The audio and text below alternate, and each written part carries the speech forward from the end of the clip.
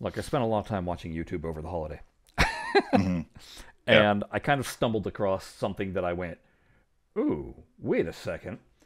And I think I'd known about it in the back of my head, but I'd never actually watched it in practice and Hmm. being done. And that is these things called hardtops for actual pinball machines. Oh yeah, You know about the hardtops. I do.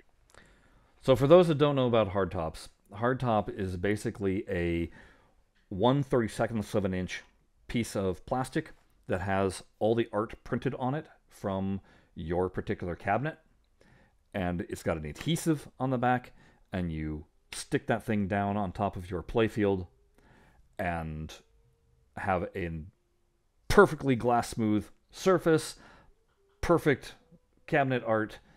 Um, the adhesive is not going to be moving around on your, at all, and give you lots of life to this. And it is It's costing basically like doing a full playfield restoration, but without having to do the art touch up on exactly your without thing. having to do the art touch-ups, and for a fraction of the price of buying a CPR Brand new playfield. brand new playfield, which is usually Mm. going to run you about 850 bucks. Yeah. These are going to run you, I'm looking at the site right now, 315 to 325 for them. Mm. So of course I went to their website and decided to look up the two tables that I have, because, and I've never shown this on the podcast, Mm. but I've got my firepower, right? Yeah. And I have the playfield right here, folks. Yeah. So I'm going to show you a little bit of what I'm dealing with. 1 second. Let's flip this over to Jared so that we can do a more surprise reveal. Mm.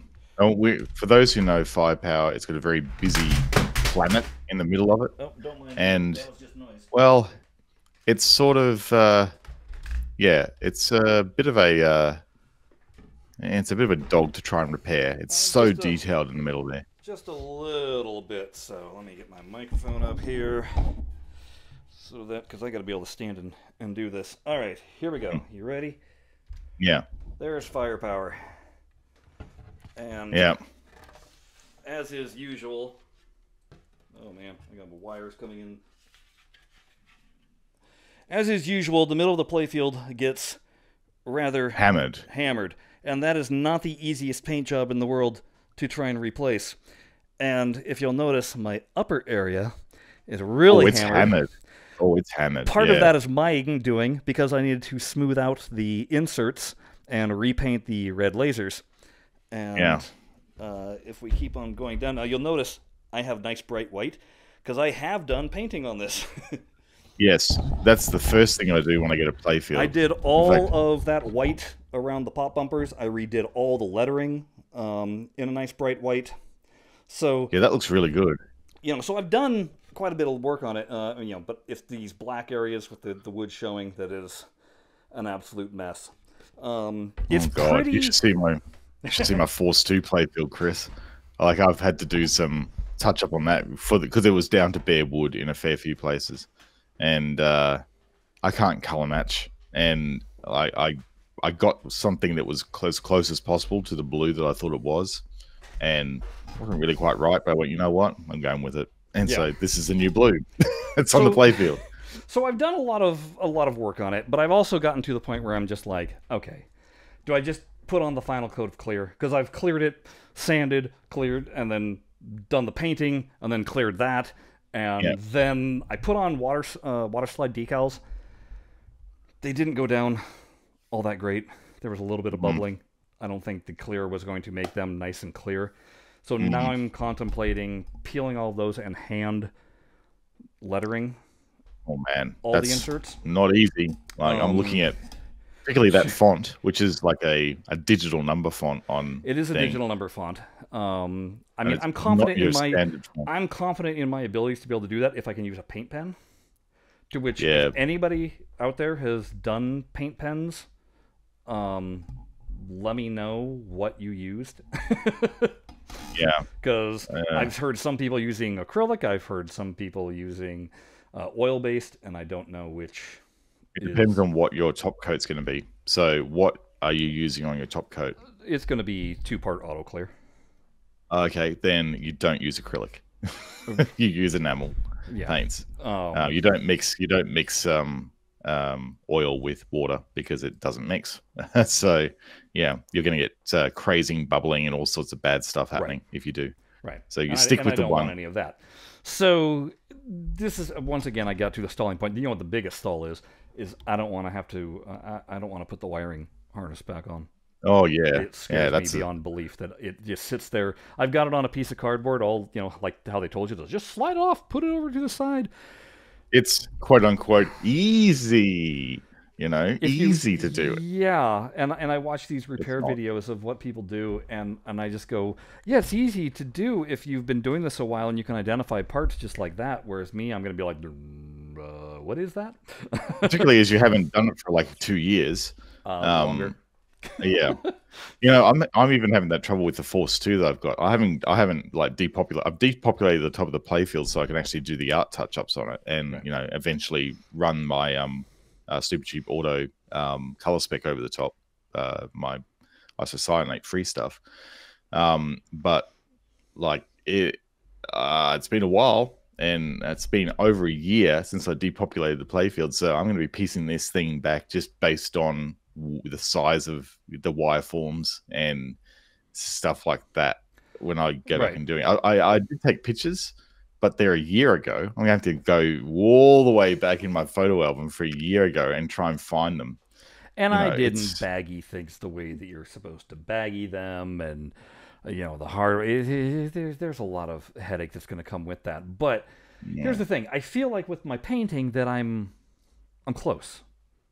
It looks pretty good. And like it's what I call player condition at the moment. Right. And if I did get enamel paints and did a job on it, obviously it's not going to look perfect. And but it's going to look better than bare wood. Let's be serious. Right. But it's then, going to have like I said, color on them. Yeah. But then, like I said, I started watching these hardtop videos. So here's the hardtop website, and look at that. They have firepower, and look at how vibrant all of those colors are looking. It's just like it looks so different to yours because it doesn't have all the fade on it. Right, it doesn't have the yellowing. Mm. It's the true colors. That black, is nice and black. It's is real black, gloss shiny, so shiny, yeah, so shiny. And what people have been saying is that they've never the thing is never played that way when they're done. The ball is almost too slick and too fast on it. But on a table like Firepower, that's kind of the whole point. It's not bad to have it like that because the flippers and everything on that table, they're not strong. I've played one in real life, and even with brand new flippers and assemblies and everything, having a hard time getting out the top. Like it's not easy. So the advantage is I don't have any ramps on this, because apparently if you have ramps, you got to account for that 32nds of an inch height difference, and it throws off all the geometry of everything. You have to do micro adjustments on everything too, like even on scoops. Yeah, because even on scoops where it's shooting out, you think about the clearance tolerances. If it's just that much smaller, the ball might start hooking as it's coming up and launching. Again, I don't have any of that on Firepower, so it's not an issue for me. So that would be easy. Here's where it gets scary. In order for you to get the best surface possible, you got to shave off all that paint, Chris. Oh, you shave it down to the wood. You make that thing as smooth as possible with an orbital sander so that every single insert is exactly the same level. It's the entire thing. You're starting with bare wood. Yeah, it's basically a whitewood. Yeah. You've got yourself a whitewood, so you either do it or you do it, basically. Which is why I'm like, oh my God, do I go that route or do I just try and finish this? And I'm almost thinking of just finishing this up and being good with this one being what it is, because I don't necessarily know that this is a table that I will keep. Well, look, I put it this way. For the long run. If you were not going to keep the table, I would do it on this one. If I were not going to keep the table. Yes, if you were not going to keep the table. Yeah, but I don't want to invest the money in something that I'm just going to ditch. What, you'll be able to sell it for a lot more if you do. Like, if it's got a really good playfield on it, and I mean, you're doing all the work on the mechanicals and everything like that, you sell it. First timer. Yeah. Well, you know, will it flip? Yes. Yeah. Will the playfield look brand new? That's going to add, in this market that we're in at the moment. Well, I'm speaking from Australia's perspective. It's ridiculous the prices they're asking for pinball at the moment. But you know, you probably need to, like with anything, look at your cost of restoring, which, you know, you don't want to look at because it's horrible to think of how much it would cost to actually restore a pinball. But like on the raw parts alone, like how far are you in? What would adding this to the build cost, and what would the final price you could command be? Because, you know, everyone knows that Firepower has junk playfields if they're not restored because of the problem with the center planet. So if you can offer one that's basically completely factory fresh, brand new playfield, you're going to have a good time. Because something else I have to factor in, I don't have the right soundboard. I have to buy a whole new soundboard if I want to have the because I don't have speech on mine. All I've got is the sounds. Right. Because you don't have the squawk and talk. Right, because somebody had put the wrong, had swapped that out and replaced it. The back glass is pretty good, but it's not pristine. So that's what I'm saying is, if you put down this beautiful playfield and everything else on it is still just standard, like my plastics are a mess. I would need to buy all new CPR plastics. See what I'm saying?